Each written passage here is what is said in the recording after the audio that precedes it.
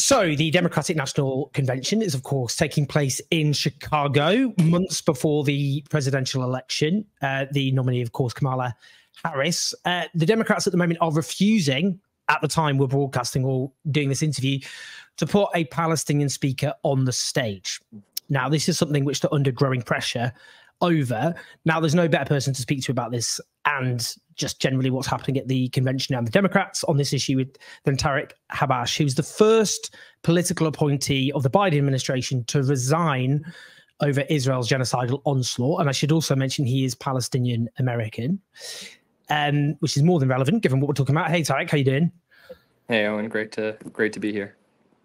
Could you just explain, I mean, refusing to have a Palestinian speaker. We had two parents of an Israeli hostage, and their pain was on stage, their suffering, and they mentioned in that the suffering of Palestinians in Gaza, but no Palestinian on stage to talk about that.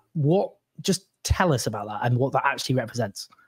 Yeah, I mean, it represents the Democratic Party and its continuation of erasing the Palestinian identity from the moment, from the party, from American society. There are so many Palestinian Americans who have felt so much pain, indescribable pain every single day for the last 10 months. And I think likewise, there are many Israelis and American Jews and really just Americans across the country who have felt pain for the Israeli families who have suffered as well. And I don't think that anyone is upset that Israeli families who had an opportunity to express that pain yesterday. I think it's just the reality that Palestinians continue to be the ones that have to sacrifice, who continue to be dehumanized, who continue to be erased by this political party, by this political infrastructure in the United States, whether Democrat or Republican. On one hand, you have a Republican nominee who calls Palestinians, uses the term Palestinian as a slur. On the other hand, you have a Democratic Party that's supposed to be a big tent, that's supposed to represent every facet of America, that continuously refuses to acknowledge the harm that has befallen the Palestinian people because of American weapons, because of American tax dollars, because of this administration's refusal to change course, to change policy, to enforce our own laws. It's not a big ask. Let's enforce our own laws when it comes to the weapons that we are providing to an ally. Let's make sure that these weapons are not used for war crimes. Let's make sure that we're protecting civilian life. We're not even doing that. It's a bare minimum. I mean, you resigned at the beginning of this year, and clearly Joe Biden's administration up to its neck, arming, supporting aid, political, diplomatic support. Do you think there's been any tangible progress now he's gone with Kamala Harris? What do you think when people say, or do you think there's a bit of this is all a bit of a wing and a prayer, people just hoping something might turn up under her presidency rather than something substantive? I mean, listen, Joe Biden ideologically has a problem with being able to even show any empathy toward Palestinians. So the fact that the candidate that's running for office is anyone other than Joe Biden is a huge success. I don't want to discount that at all.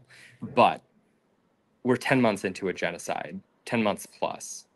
We continue to send weapons unconditionally to an Israeli government that has proven that they are not interested in returning Israeli or Palestinian hostages, that they are interested in continuing the genocide, continuing the starvation of millions of Palestinians, continuing the ethnic cleansing.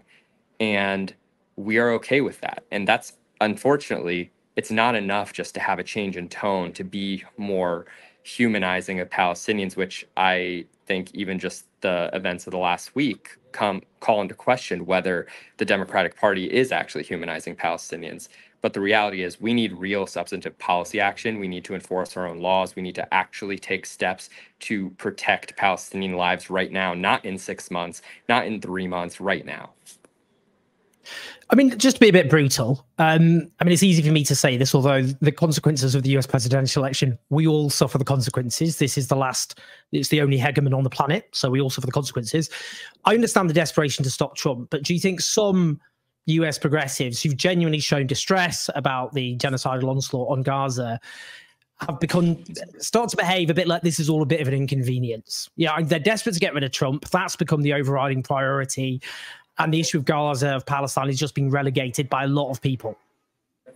Yeah, and I think it's short-sighted. I think what we know is that genocide is one of the worst things that could happen to any society. And I think when you justify or you excuse it, even because there are other existential risks, you create the likelihood and the possibility that that genocide could extend beyond the region that it is facing. And you're essentially saying if it is okay to happen to Palestinians in Palestine and Gaza right now, who's to say that it won't happen to some other community, maybe even here in the United States? And that doesn't only become a risk if it's Donald Trump. That becomes a risk when you normalize it. Just a couple of other things, because I know you're speaking. Do you think, I mean, in terms of, at the moment, there are certain states like Michigan and elsewhere where we don't know Trump has a good chance of winning. It depends actually on people turning out in the Democratic coalition, including Palestinian-Americans, including Muslim Americans, including younger progressives and progressives in general who just don't like genocide. Yeah. What do you think about the prospect, given where the Democrats are currently at, of many of those simply just whatever being told, screamed, you've got to do this because of Trump? It doesn't matter how much they get that yelled at, they just won't be able to bring themselves to vote for the Democrats. What do you think? Where are we at with that? I think it's a real risk. And I think one of the reasons why the uncommitted movement is so important right now is because they're actually trying to do Democrats a favor. It's not only that they are horrified by what's happening, but they also know that Democrats can be better and should be better, particularly on human rights. It's consistent with the Democratic Party's vision for America. It's consistent with the Democratic Party's vision for the world. And there are people who would like to support Kamala Harris and a Democrat, but there are real dangers if there is not an effort to actually show that Democrats are going to be any different moving forward. And when it actually comes to policy, when it comes to substance, when it comes to voters, we know based on data, the Institute for Middle East Understanding just came out with new polls in battleground states, in Georgia, in Pennsylvania, in Wisconsin, and other states. It's not just Michigan, it's not just Arabs, it's not just Palestinian Americans. It is multiracial, it's multi-ethnic, it's multi-generational. There is a coalition of people who believe that this issue defines the future of America, not just foreign policy-wise, not just on a global stage, but domestically as well. And there are a lot of people who would very clearly have a much stronger ability to support a Democratic candidate like Kamala Harris in November if policy changed, if we used American leverage to achieve a permanent and lasting ceasefire. And that means, unfortunately, for Americans, as hard as it might be, enforcing our laws and preventing the continuation of weapons to flow to an Israeli government that continues to commit genocide. And just very finally, Gideon Levy, the very courageous Israeli journalist, I've interviewed him. He doesn't have much hope, I have to say, for Israel at the moment. His hope, he thinks, is in the US, with public opinion shifting. It used to be the case that just criticizing Israel in American society was pretty much verboten, very difficult. That's changed. Polling shows more Americans than not think genocide has been committed. That's a huge shift. Most oppose the military onslaught, which is one euphemistic way of putting it. Do you think public attitudes have now shifted and are shifting to the extent where a permanent shift is plausible, that Israel won't be able to just get loads of weapons, aid and support whilst it behaves how it wishes? Yes, absolutely. And I actually think that American politicians are behind American public opinion.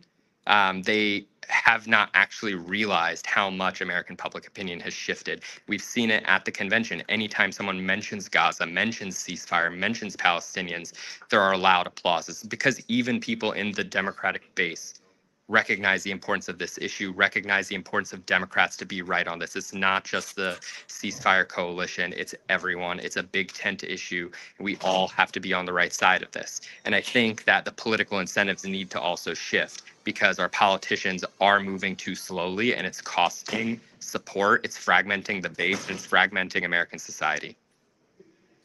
Tariq, it's been a massive honor. And it's very difficult, I have to say. I can't imagine what it's like to witness the genocide taking place whilst also having to be gaslit, the erasure, just the complete open contempt for the value of Palestinian life expressed including by people who call themselves progressive, nauseating stuff. For those watching, just like, subscribe, leave your comments as ever, but share this video, get Tariq's voice out. But Tariq, honestly, what an honor. Lovely to speak to you. Thanks so much, Owen.